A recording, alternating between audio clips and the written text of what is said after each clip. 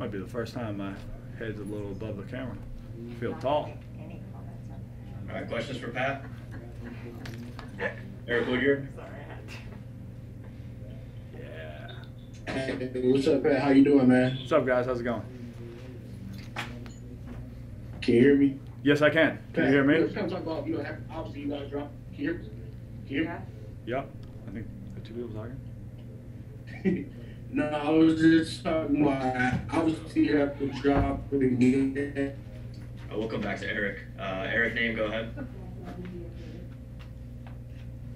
Pat, I'm curious for you. I know you have all of the threes tonight, but it feels like the play that sticks out is that block where you go up and get the guy at the summit. Just what does it feel like to be able to contribute defensively? And is that the play that sticks out to you as well from tonight? Yeah, definitely. I would say that one, and honestly, the one on Terrence Ross late in the game when they were trying to run an ATO for him. I think that defensive side of the ball impact that myself, but really everybody on the team had tonight. Hold them to 13 points in the first quarter, hold them under 100. Those are the things that we have to do, especially in playoff basketball. But that's what Bucks basketball is, and so that's what myself and I think all the guys are most proud of from the game tonight. Matt Velasquez. Pat, right before the half, you guys are up by 19 points. Get that rebound with about 6 seconds left. You could have just dribbled it out. Instead, you continue pushing and get that dunk for Giannis. Just how emblematic do you think that is of the night in general for you guys? You just kind of kept pushing. Huge. I think it's the momentum plays. It's the things that the bench mob kind of prides itself on, and obviously the starters do really well. And if the biggest thing I remember from that play was Kyle was underneath pushing and shoving on Vucevic. If he doesn't get that hit, I'm not able to come down from the top side and grab the rebound and go over the top of him, and then we're not able to push it down. And Wesley Matthews ran the floor really hard. He was yelling my name on the wing. I jumped up, kind of gave a look at him out of the corner of my eye, which made the defenders go with him, and Giannis was wide open under the basket. And I think that there's 4 guys right there that contributed to that play happening, which the average fan may not see on TV, but those are the things that we pride ourselves on, having each other's backs and making plays so that other guys on our team can dunk the ball. Malika Andrews. Pat, you and Brooke seem to feed off of each other quite a bit tonight. What did you see from him? When Brooke Lopez is our anchor on defense, I think sometimes, honestly, as guards, we need to do a better job to help him out because of the amount he helps us out. And, he's always, obviously, since he's been here, been a great shooter. When he's hitting shots, it makes us really hard to guard. But, he's a guy that can do so much on both ends of the floor that, when he's into it, when he gets intense, when he gets vocal to the team, maybe the guys in stripes sometimes, it gets us fired up because, he's really into the game and he really has an impact. Lance Allen. Hey, Pat, you mentioned it, only 13 first quarter points for the Magic, and I don't think they made back-to-back shots until the midpoint of the second quarter. So it's a little bit noticeable that it was early intensity. Is that just energy from you guys because you're professional? Is it the coaches getting on you guys saying, we are better than this? What was it for you guys right off the bat? I'd say a mixture of both. The coaching staff demanded more out of us. We demanded more out of ourselves. And at the end of the day, we're going to get everyone's best shot, and especially in the playoffs. And, it's a little bit of a different mentality. Last year we had that chip on our shoulder because nobody believed in us, even when we were the 1 seed. This year, according to the outside world, we're favorites. But we need to bring ourselves back to that chip on our shoulder mentality where, it's us 16 guys in that locker room. It's our coaching staff. It's our, equipment guys. It's our front office. It's whomever is here with us, the 30-some-odd people that we have. And we have to have each other's backs, and we have to make sure that we do it with the chip on our shoulder that we, really started this culture on at the beginning of last season. Steve McGarkey.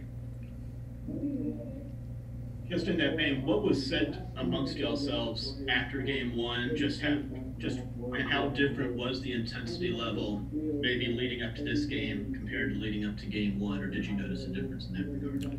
I would say it's similar to Game 1, Round 2 versus Celtics last year. We didn't play well.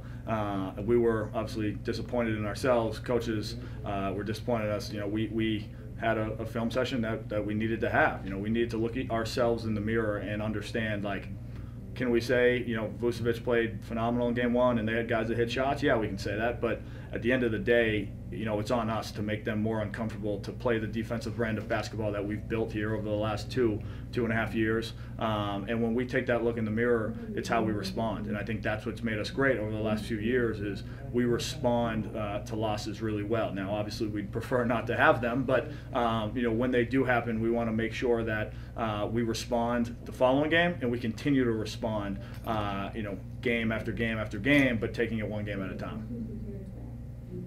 Kane Pittman. Happy birthday, Kane. Thank you. Thanks for the message. You took too much time doing that, but I appreciate it. I was very excited. Hey, if you were going to mention anything from the defensive side that Bud maybe wouldn't be happy about, maybe it's the free throw attempts. They're 31 on the game, 21 in the first half. What do you put that down to? I mean, you guys were super aggressive. You were clearly fired up. Is it maybe being too aggressive? Were the foul calls a little bit too touchy? What did you see with the Magic being able to get to the line so often? It's one of those things where we would love to not foul that much. And an emphasis at the beginning of the season was to try to defend without fouling. On the contrary of that, I think last game, in Game 1, we were a little bit too cautious, if is probably the word I would use. And if we're going to defend aggressively, if we're going to get fouls going after it, and making sure that they know that we're here, that we're on the defensive side of the ball, and we're going to meet them at the rim, we're going to meet them above the three-point line, we're going to be up in them all night, then I think we're okay with it. Now, obviously, that's the next step, making sure we do it without fouling. But as far as tonight goes, I think it was important for us to err on the side of being more aggressive and getting a few more fouls than what we did in Game 1. Ferdinand Rivera. Hey, Bob, how this victory helps the confidence of the team? It's huge. For us, it was just about playing the way that we play. I think, we haven't really felt like we played our Bucks brand of basketball as much as we should and could since we've been down here, and I think that was the main focus coming into Game 2 was play our brand of basketball, especially on the defensive end, and let's start to be the Milwaukee Bucks that our fans, our team, and the NBA has kind of started to see over the last few years. Eric Name. And I know going into this series, I was curious about Bled going under on Markelle Fultz and kind of how that might affect the intensity. What did you think when you saw Bledsoe in his shorts out at half court tonight from the opening 10? I thought it was great.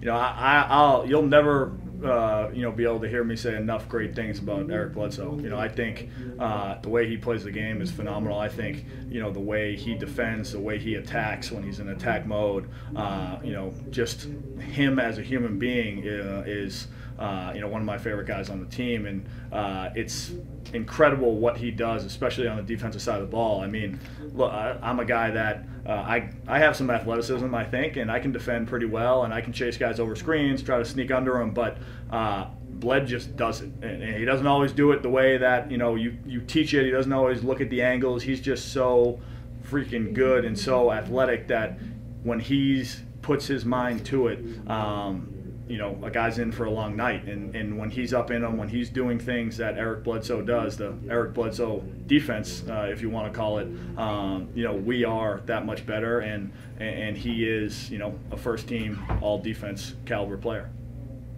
Last one to Zora. Pat, as you all work to get back to that Bucks brand of basketball, publicly, Coach Bud never lost confidence in you all. The players felt like, hey, we can get back to it, never lost confidence. Why do you think that is, that you all never have a sense of worry? It's how we've built the culture over the last few years.